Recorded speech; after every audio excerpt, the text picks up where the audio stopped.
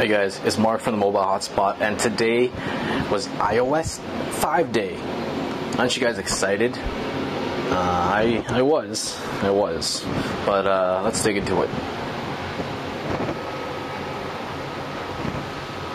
Okay, as you can see, based on the user interface of iOS 5, it looks almost, or 99% the same as iOS 4. Of course, there are some new additions like iMessage, reminders, newsstand, and of course, tab browsing. So let's dig into it first. Tab browsing is one of the most important things for me, at least for multitasking and viewing multiple websites at once. As you guys know, Android tablets have always had tab browsing, and it's basically second best in terms of experiencing a desktop browsing environment. And the new Safari has definitely improved on that, and they recognize that the users really need tab browsing. And as you can see here, we're a Mobile Hotspot, and let's say we want to go to another website. Let's try Engadget. And I'd like to add that the browser is very fast. The overall system has definitely sped up because of iOS 5. Whatever they did to optimize it, it's definitely working. Of course, browsing here is, as usual, super smooth. Let's see if there's some checkerboarding. No checkerboarding. iOS 4 definitely had a lot more checkerboarding than this. And if you want to, let's say, go CNN.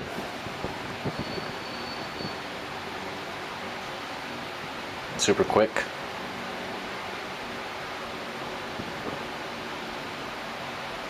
So from a browser standpoint, it definitely matches Android Honeycomb now with the Chrome, mobile Chrome browser, because that's all they really needed to compete.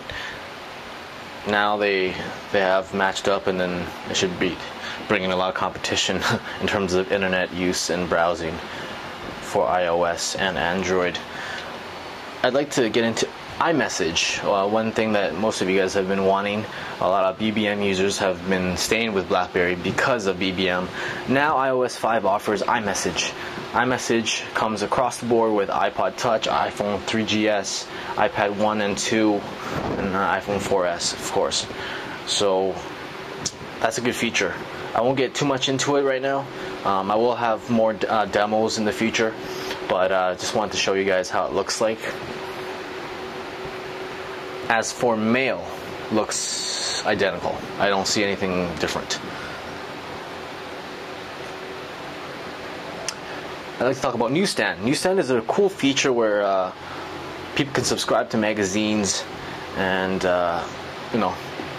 as if they would if they were buying a hard copy. This is a lot easier and a lot better in my opinion. People don't want to go out to a store and buy a hard copy. People want to see everything in digital form. So if you can subscribe through the internet and through an application like Newsstand, why not? The $4.99, for example, Golf Digest is $4.99.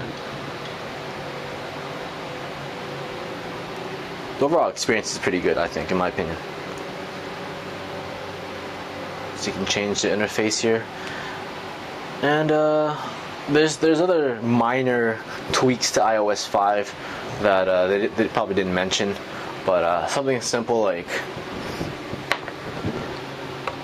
the sliders are rounded off now. They're not so edgy. I don't know what the proper word is, but you guys know what I mean. But little minor tweaks like that is always good to see that they're trying to change some stuff. But I mean, the overall user experience remains the same. Unfortunately, we're not going to see a new UI like all the Android offerings, but it's a good, simple platform to use, and for a first-time tablet user, iPad is definitely the choice I would go with. If you're a little bit more advanced and you want some more options with customization with widgets and all that stuff, then I would definitely pick Android, one of the Samsung Galaxy Tabs, Asus iPad Transformer, you know, those ones that have been reviewed quite often on YouTube and have received quite remarkable ratings. I'd also like to talk about the keyboard, which was changed. There is an option for a split keyboard, if you guys can see here. So I have the keyboard is split on each side, which really makes it easier to type.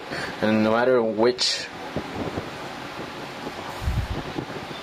mode you are in, the keyboard stays the same and the distance is always the same. So I think this is a good improvement because I don't have big hands.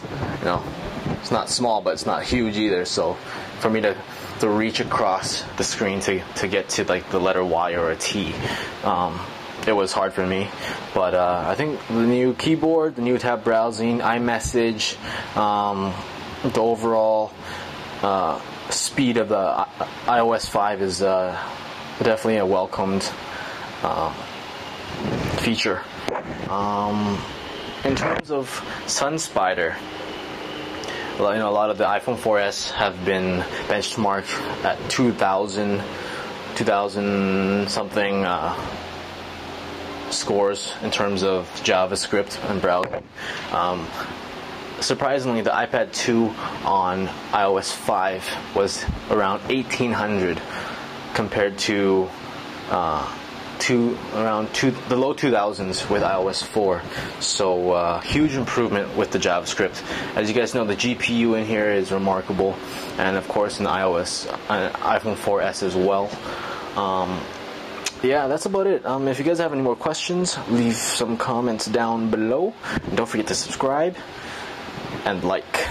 See you guys later, or hear me later. That was weird, wasn't it?